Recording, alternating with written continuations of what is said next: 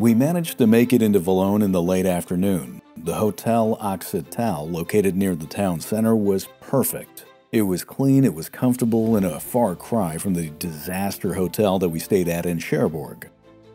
I of course couldn't feel my feet and had to lay in bed for about an hour until the feeling returned. During that time, it became clear that we had made it just in the nick of time. A huge storm hit that night with drenching rain and fierce winds. It would have really sucked if we had been out in the open in that.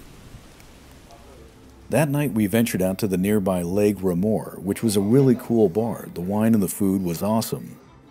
Regardless, after that really long hike, we both slept really well that night.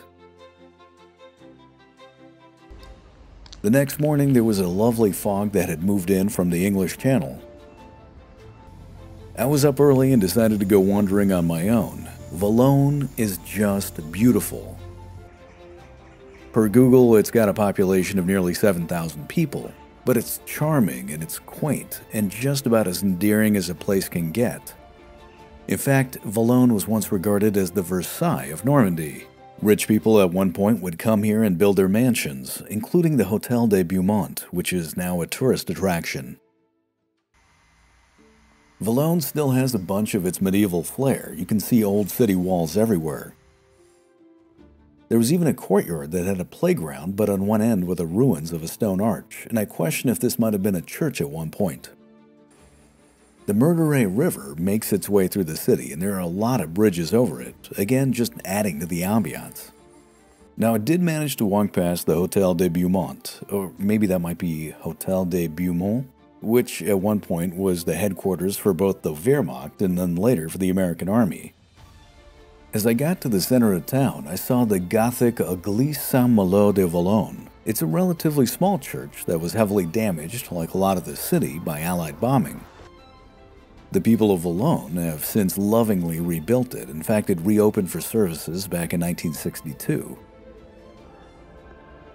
What's more, the exterior western wall has these old medieval blocks from the original church which were scavenged and repurposed into it. I personally found that really fascinating that they would do that.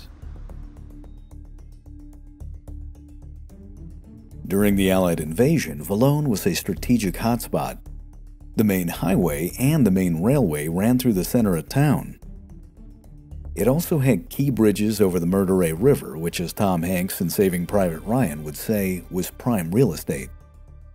The aforementioned Hotel de Beaumont was a regional headquarters and a medical facility. Thus, it would serve as a communication hub for the Germans and then later for the Americans.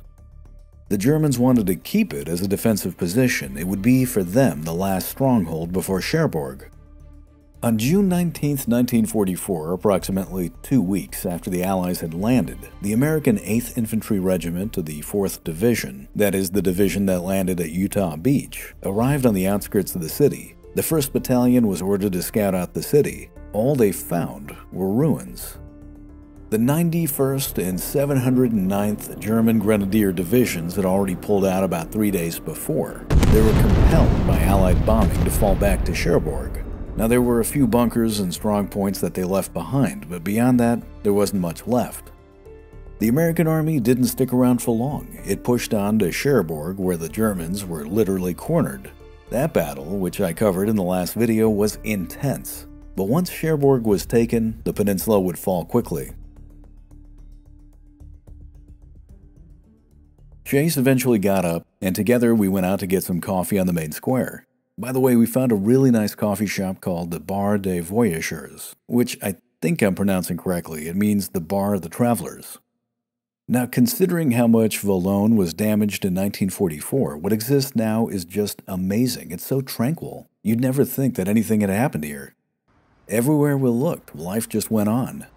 We watched people go to work, and the older folks of the town just getting together and meeting up with their friends over breakfast. What's more, I couldn't get over just how polite everybody was. I don't think there was a person we walked past that wouldn't say good morning or at least hello. Leaving Valognes behind, we headed out to the east.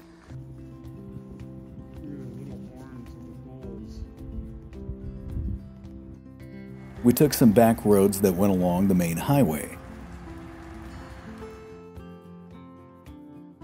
It wasn't long till we got to the small town of Montebourg. This was another small town located on the main road to Cherbourg. However, unlike Valognes, the Germans here put up a very stiff resistance. On June 10, 1944, that is D-Day +4, the 12th Infantry Regiment under Colonel Reeder and the 8th Infantry Regiment under Colonel Van Fleet, both of which were contingents of the 4th Infantry Division that came up on Utah Beach, came under attack as they were on approach to Montebourg. Portions of the German 91st and 729th Infantry Divisions counterattacked in the evening and managed to stop the Allied advance, at least for a short time. The next morning, when the sun arose and the battlefield was illuminated, the American commanders called in numerous airstrikes and naval bombardments. These would continue for the next 9 days. They staggered the Germans in the town, but also leveled Montebourg and the areas surrounding it to the west. Meanwhile, the 8th Infantry Regiment, supported by Sherman tanks of the 70th Tank Battalion, bypassed the city and arrived on the western approaches. At 3 a.m. on June 19th, General Raymond Barton, known as Tubby, who was the commander of the entire 4th Division, ordered a two-pronged attack, the 8th Regiment from the west and the 12th from the east. Brutal fighting ensued all over the area. The Germans eventually got overwhelmed. But just before they were about to collapse, they were ordered to withdraw to avoid encirclement. The American army would eventually enter into the town, but by then there was nothing left but ruins. Chase and I entered Montebourg along the main street on the western side of the town. Here we stopped to get lunch and a beer. They had this stuff called Ruby Leffy that wasn't bad. What can I say, I'm a sucker for Belgian beer. Now, all along the main strip, there were these signs that were hanging from the lampposts. They had pictures of the men who had fought in Normandy. The locals had put them up to commemorate Allied servicemen. Even after 80 years, they were still paying their respect to these soldiers. But what was especially impressive is that the people that they had put up were not just random soldiers who had been involved somewhere in Operation Overlord. Rather, the men that were on these signs had served some function in that particular area. We'd see signs like this throughout Normandy, and not just in cities or towns, but even in the smallest villages. It's a heck of a way of saying thank you. After finishing up our lunch, we put on our backpacks and then made our way out of town to the southeast. We were quickly back in the bocage.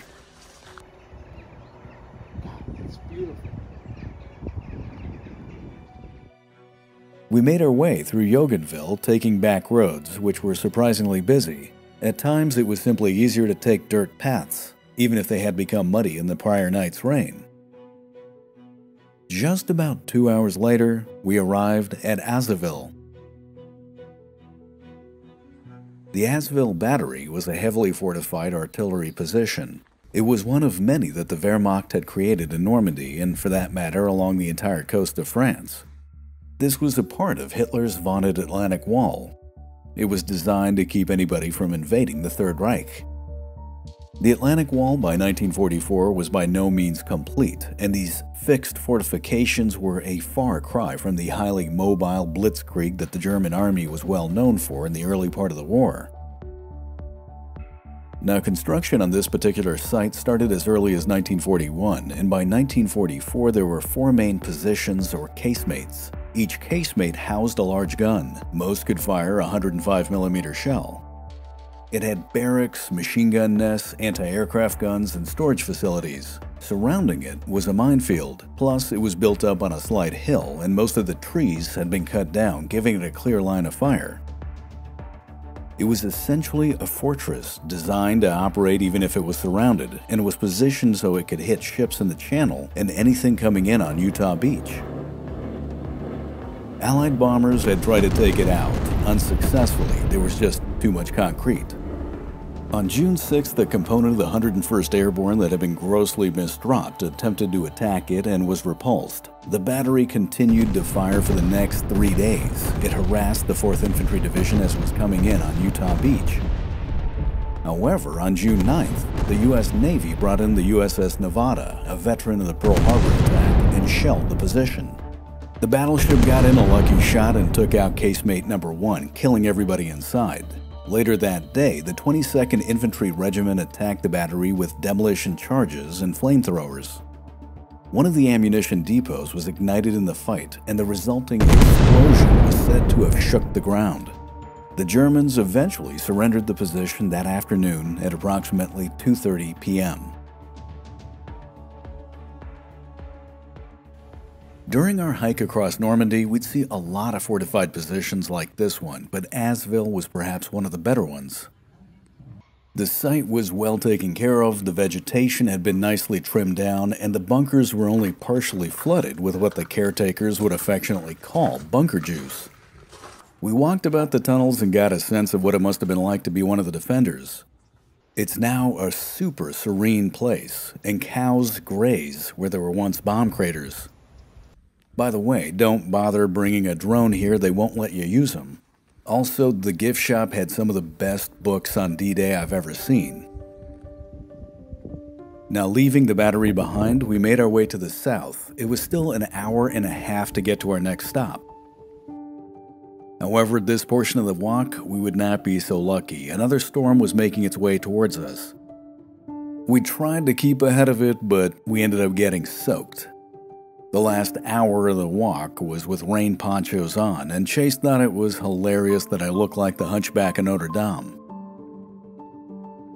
It wasn't until the late afternoon that we finally saw where we were going to spend the night. On the horizon, rising up from the small buildings, was the steeple of St Mere Eglise. This is a town that I've always wanted to see. It has been immortalized in every D-Day book and movie out there. I mean, after all, this was the first place to be liberated during the Normandy invasion. Seeing that, I no longer cared that I was wet. This was going to be an awesome stop, and not just because we had really good hotel reservations for the night, but more importantly, we were officially entering into airborne country.